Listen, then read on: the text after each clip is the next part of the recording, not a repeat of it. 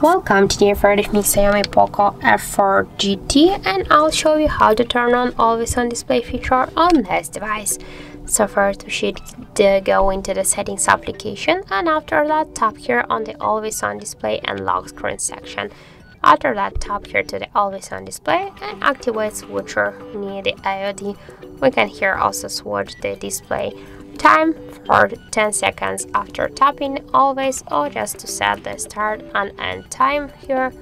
Or also we can here activate or turn off the switcher to turn it off when the battery saver mode is on. I'll go with it always. And now when we'll block the device, we can see that we just successfully activate always on display feature on our Poco device. So that's it, thank you for watching, and if you found this video helpful, don't forget to leave a like, comment and to subscribe our channel.